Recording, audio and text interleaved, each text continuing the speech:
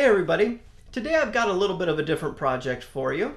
Instead of being just a circuit or just a stomp box, we're actually going to combine a transducer with the circuit to create a sustainer. You may have heard sustainers used by The Edge from U2 or Ed O'Brien from Radiohead or the likes of Steve Vai or many others. The concept of a sustainer is that you take your signal from your pickup, you amplify it, and then you run it through a low impedance transducer that creates an electromagnetic field that keeps the string vibrating infinitely. And so this is something that I've wanted to do for a long time, but in the DIY world, there aren't any really good systems. The commercial systems like Sustainiac or Fernandez work really great, but they cost hundreds of dollars. And a lot of the inexpensive systems that you find are really nothing more than just a really poorly put together circuit and a coil of wire around a single magnet. So I actually bought a commercial Sustainiac system and reverse engineered it, which you can find on my webpage. But I have since created my own design files and my own instructions and my own circuit for a DIY sustainer system that will perform just as good as the commercial systems. So this video is all about winding the driver coil and putting it together to be used with one of my circuits. It can work with the Sustainiac clone circuit that I reverse engineered. It'll work with the Fermata circuit. It will also work with two other circuits that I have in the works, but that I haven't released just yet. So stay tuned for those. Anyway, stick around, and I'll show you how to go from kit to a fully functioning driver with minimal fuss and effort. So here we've got everything that's in the kit. We've got 2 loops of wire. Each of these have been pre-measured to be approximately 4 ohms of resistance. We have got the slugs that go inside of our bobbins after we wind our bobbins. We have the cover that goes over the bobbins. We have the base plate that the coils will get soldered into. You can see that there's actually instructions for how the joints get, or for what gets soldered where. There are the steel poles that will actually go into the cover after we're done that will help bridge the magnetic gap between the bobbins. We have our 2 magnets that will help provide the magnetic field. We have a spacer that goes on top of the PCB, and I will show how that gets done here in just a little bit. There is a bobbin winding tool. Now in the kits, I've been providing 3D printed ones because they're faster and cheaper to produce. This was the very first prototype that I made though, out of some leftover steel I had and just some plastic rod. There are 2 pieces of surgical tubing that will be the springs basically for mounting the driver. There are the screws that go into the number 6 threaded holes on the PCB. There is shielded 2-conductor wire. This is about 1 foot of length, which should be plenty. There is enough copper shielding tape, adhesive copper shielding tape, to go all the way around the driver. And there is also bobbin tape, which is enough to go all the way around the driver. So this here is everything that will be needed in order to make a fully functional driver, and we'll show you how in just a minute. To start, we're going to mount our magnets onto our PCB. You can see on the PCB here that I've got these white rectangles that indicate where the magnet should go. And the magnets are a little bit smaller than that white rectangle. So what we're going to do is we're actually going to try and keep them centered top to bottom, but kind of squished in to the inside side there. Okay? And so what we need to do is we need to mount our magnets on here so that we have one of them with north facing up and one of them with north facing down. And in order to figure out how to do that, the easy way is to just bring your magnets together, and when they stick together like this, it means that they have opposite polarities on their face. So it doesn't really matter which is north and which is south. All that matters is that one is facing the opposite direction of the other. So when they're stuck together side by side like this, you know that they are in the right orientation. Now we can fasten this down to the PCB using glue or epoxy, but in this case I'm just going to use some permanent double-sided tape here that I got from just from the store. It doesn't want to tear very easily, but I just take a little piece of it there, give a nice firm press so that my magnet stays in place, and we do the same with the other magnet. Ugh.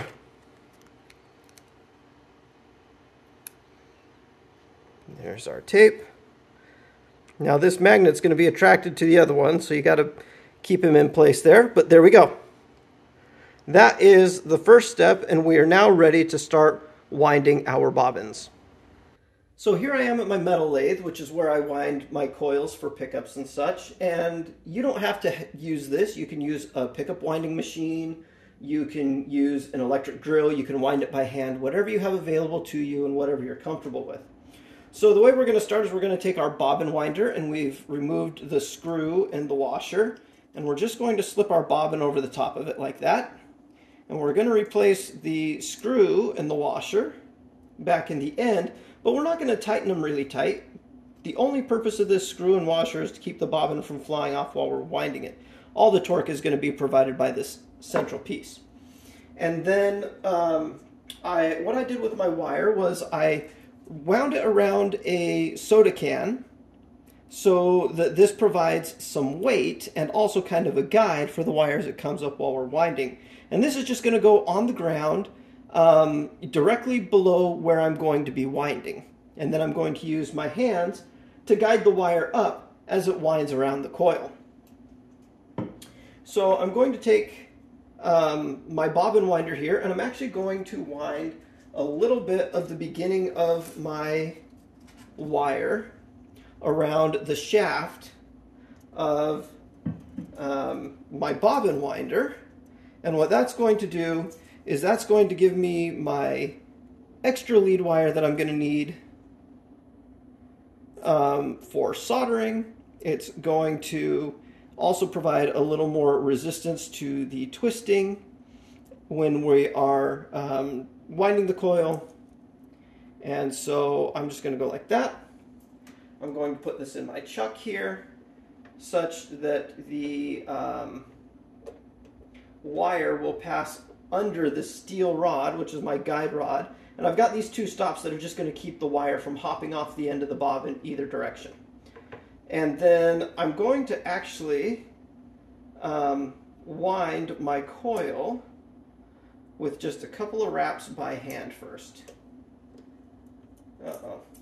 Oh, that came off, so I'm just going to wrap that around there again. What you want to do when you're doing these wraps is just get enough on there so that it can start to withstand the tension from being wound.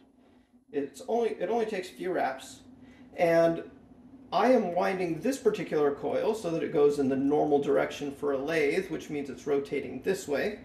The other coil, though, is going to get wound going the opposite direction because I need the two coils to be reverse wound. So now that I've got a couple of wraps of wire here, I'm going to put my can down on the floor and just kind of let the wire come up off of it. But you want to make sure that you're not letting it get tangled. If it tangles, you need to stop immediately and get it untangled. Otherwise, you'll break the wire. I have learned this myself. I'm using this clothespin with some felt wrapped around it and just tacked in place. This is going to be a wire tensioner.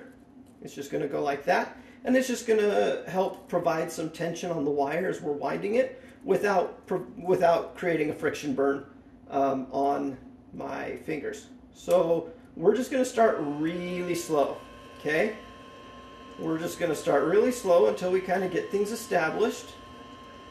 And we're going to slowly work our way from one end of the bobbin to the other, trying to create a pretty even coil. I mean, you're not going to be like an auto traverse machine, so there will be some variation, and that's just fine. The keys here are that you want to try and make it so that the coil is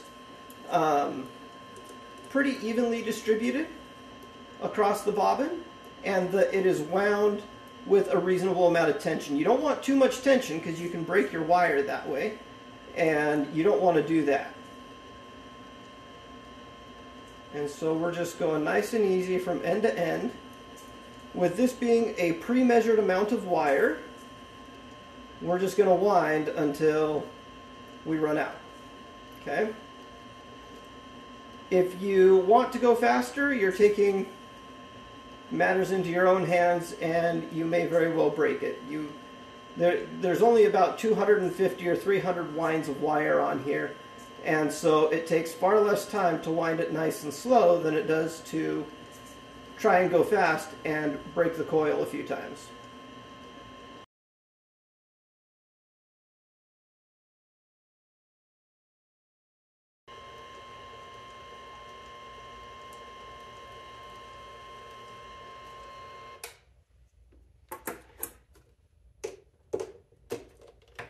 So there we've got ourselves a nicely wound coil here. With this last wind, we're just going to make sure that it comes around nicely. And now we're ready to go ahead and remove this guy. But because we're doing reverse wound, reverse polarity coils, we need to make sure that we keep track of which is our start winding and our end winding, so that we can make sure that we are, there goes the camera, so that we can make sure that we are starting and stopping correctly when wiring these in parallel. Undo my wire there. So I just designate the end of my winding to be the top. So this is going to be the top right here. This guy is going to be the bottom of my coil. We can always trim excess wire off later. And I'm going to use a pen or a Sharpie to indicate top and bottom of my coil to make it easy when we're winding, or when we're wiring rather. Okay, so here I am up in my electronics work area, and I've got my two bobbins that I've just wound, and I've also got my base plate with the magnets put on it, and I've got my 2-conductor shielded wire that I have already stripped back, and I have tinned each of the ends. Okay, so we're going to need those for this step. So the first thing that we're going to do is actually not with that guy. We're going to take each of our coils and we're going to make sure that we have continuity with them. So what we want to do is we want to take a little bit from each end, still keeping track of which is top and bottom, and we're going to remove the enamel coating. And to do that, I've actually got a little piece of sandpaper here. It's a very thin enamel coating, so you don't have to worry about it too much. You just kind of use your thumb to press it in and scrape it a little bit. Now that I've got the top squared away, I'm going to tape him out of the way. And now I'm going to do the same for the bottom here. And all we want to do is just make sure that we have somewhere in the ballpark of 4 ohms of resistance.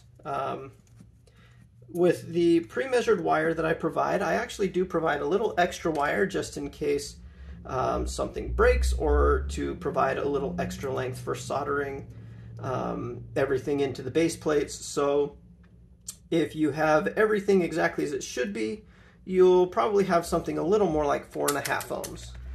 So I'm going to take my multimeter here, and I'm going to see what I've got. This measures at 4.6 ohms, which is exactly what we want.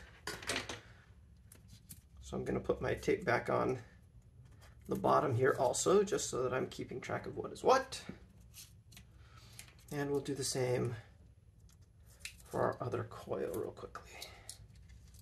There we go. So that one is 4.1 or 4.2 ohms. That little bit of mismatch is fine. It's not going to be that big of a deal. This is a pretty tolerant design of those types of things.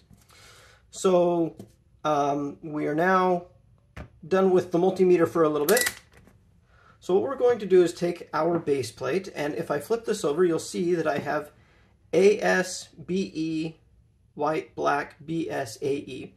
A and B just indicates one coil or the other, and S means start, and E means end. So what we're going to do is, because we wound these both bottom to top and in opposite directions, then one coil's start is going to come in here, and the other coil's end winding is going to come here, and that's going to be connected to our white wire. And same thing with our black, except in this case it happens to be red. I didn't know what color the conductors were going to be before I placed the order for my boards. So this is where we can either choose to glue our bobbins down or epoxy them down. Again, I'm just going to use some of this double stick tape that is really hard to tear off. And I'll put it down there. And then this is the end winding because it's the top. So if I call this coil A end is going to be at the very on this side, which is going to be up here. So I will take A end. I'm going to stick it down through here. And then if we look over here, A start is at the very top, or which is now the very bottom. And I'm going to stick him down through here. Okay, we're just getting these threaded through right now. It's not a big deal. Plus we've got plenty of extra wire that we can pull through when the time has come for that. But before we actually put the bobbin onto the magnet, we are going to put the steel slugs in.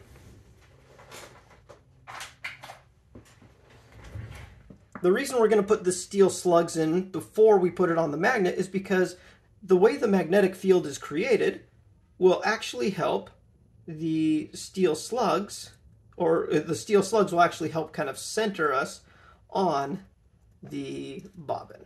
Okay, so it's going to be a little weird here. We pull our wire through. We're going to just set them on there. Oh, get out of there, wire. You're messing me up. Okay, and then we're going to get those out of the way. We're going to make sure that it is lined up. Sorry if you see my head there. Just make sure that it's lined up. We're going to give it a little press down. That's not holding very well. We may need to end up gluing this. So I'm going to go ahead and pull that off, and I'm going to remove this, and I'll be right back with some glue. Okay, so I've just got regular old super glue here, and I'm just going to put a little bit down on this magnet, and what that's going to do is it's going to hold everything in place so that it can't move around.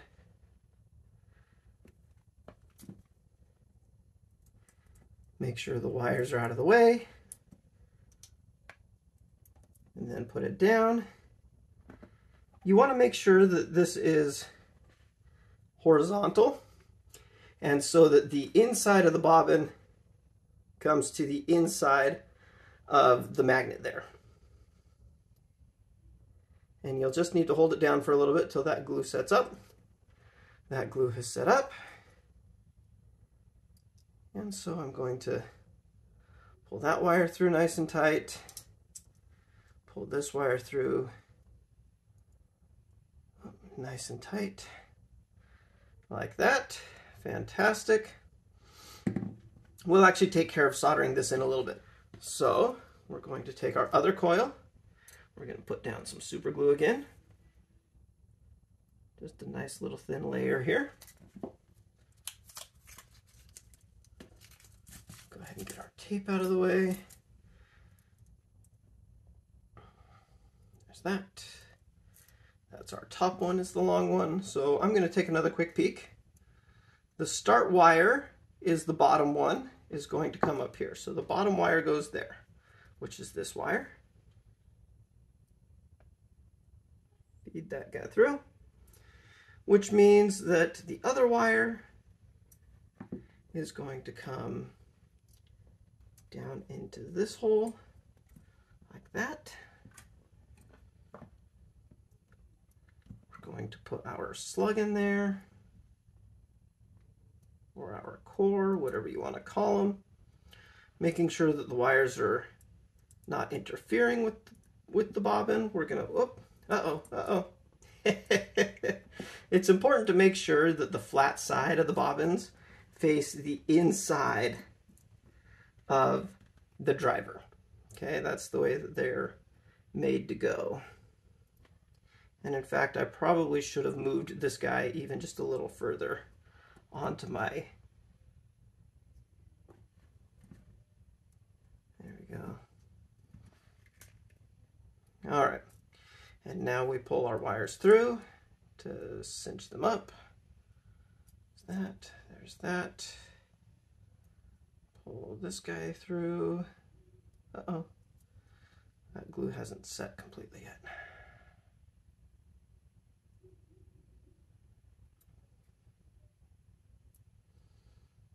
Okay, we're just going to make sure that that's held together.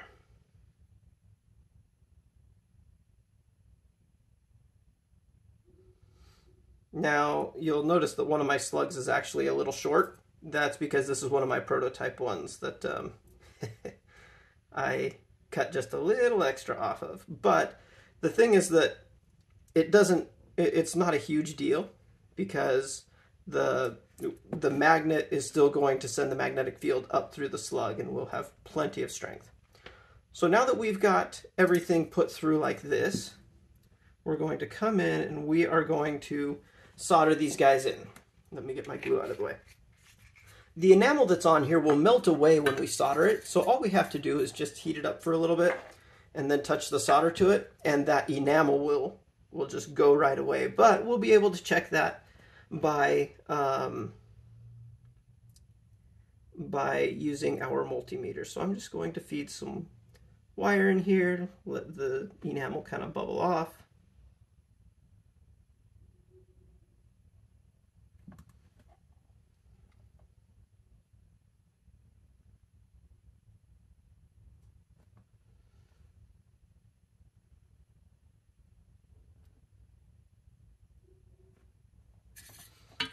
Okay, and now we're going to use our multimeter for continuity again.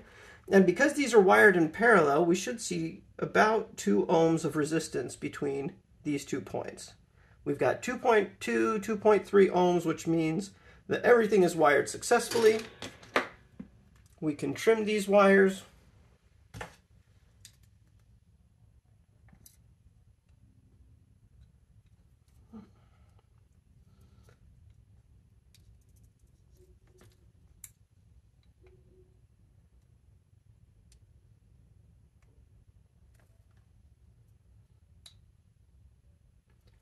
And now all we have to do, let me get this out of the way. Now all we have to do in order for all the electrical stuff is to wire in our leads. Now our shield is not going to connect to the PCB anywhere. It's actually going to connect to the copper shield tape that we're going to put around the outside. And that's going to get wired to the ground of the guitar so that any electromagnetic signal from the copper tape doesn't get fed into our coils at all. So I'm just going to put my white and black in here. So it's actually white and red.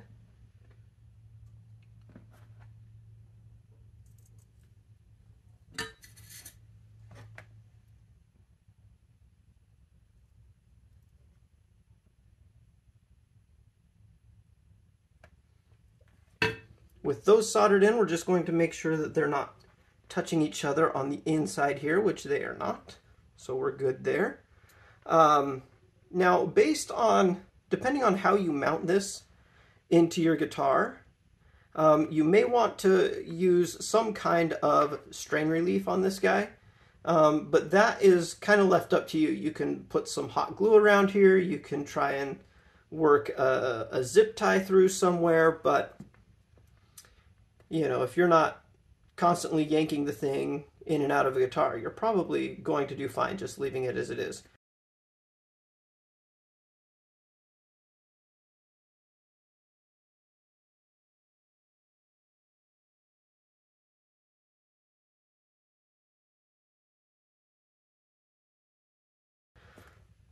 So now what we're going to do is we are going to take our two tapes that we have. We've got copper tape and we've got bobbin tape. And this copper tape is actually a little wide, so you're going to want to trim that down. Just use some scissors to kind of cut it down in width a little bit.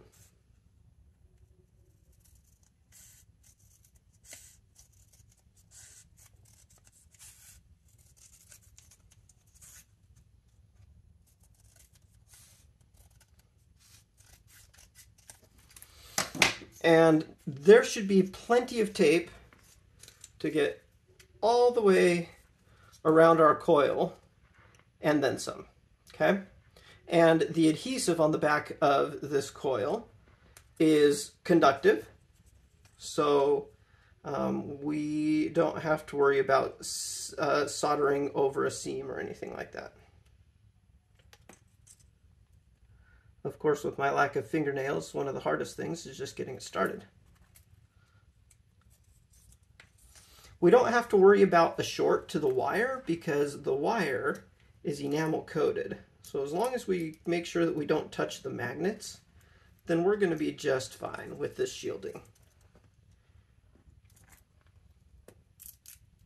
What the shielding does is the shielding actually prevents a lot of the electromagnetic field from the driver from getting back to the bridge pickup. So, got to be careful when it sticks to itself because the adhesive doesn't mess around. And so making sure that we have the driver shielded is really important for making sure that you're not introducing feedback or other kind of nastiness in your guitar system. So there we've got that. We are just going to solder him in there, and then we'll wrap with bobbin tape.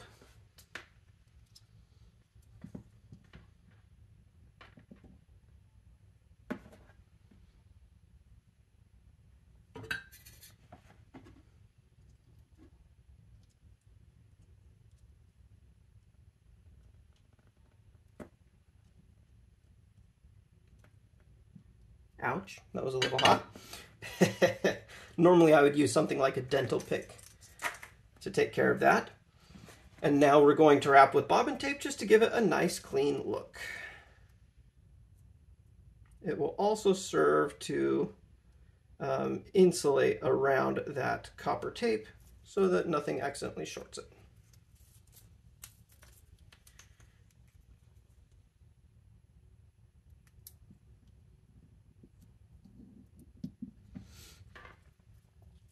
The coil is just a little bit wider than the bobbin tape, but it's not that big of a deal.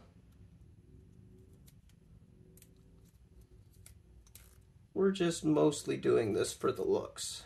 Bobbin tape gives a nice clean finished look, but we're also going to have a cover, so it's not that big of a deal. There we go. We've got ourselves our driver. And now we can begin assembling the rest of it. So we're going to take this spacer, and this spacer is going to come and fit down and around the magnets here. Okay? And then we'll put our cover on. Whoop. There we go. And this cover will just come all the way down on top of the spacer, just like that.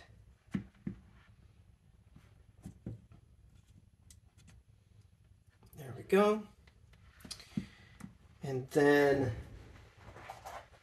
we're going to take these two pole pieces, and these two pole pieces are not just decorative, they also serve to bridge the magnetic gap between the two coils here, because if you had strings in between these two coils, the magnetic field there is going to be weaker, and so they wouldn't sustain as well. But putting these in allows the magnetic field to actually come further in towards the center. And with these guys, you may want to polish them up a little bit if that's your thing. You may also want to put some glue on them if you feel so inclined, so that they don't move around or accidentally fall out, but they just kind of set in there. And there we have our driver. Mounting this in the guitar will be as simple as mounting any other pickup. I've included some surgical tubing to act as a spring, but you can use regular springs. These screws are number 6 32 thread, which is the standard Fender single coil thread size. And you can mount this into a pickup ring, a pick guard, whatever, just the same way you would any other pickup. I've already threaded the the PCB. So all you have to do is drive the screw through here. Let's see.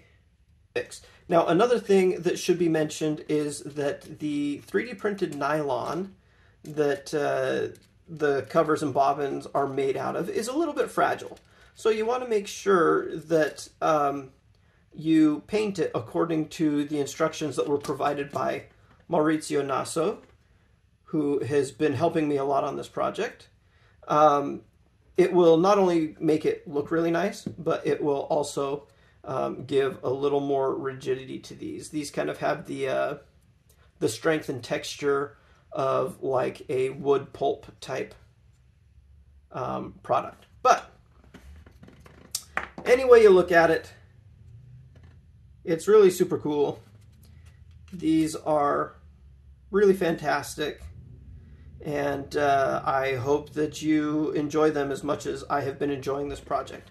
With that, you just need to wire this guy up to either something like the Sustainiac clone circuit that I reverse engineered, or my Fermata circuit, or I'm working on a couple other circuits that look to either add features or reduce complexity. Just, you know, your circuit of choice. I really do not recommend an LM386 based circuit. This is really best used with a Sustainiac or Fermata family circuit. Thanks for watching.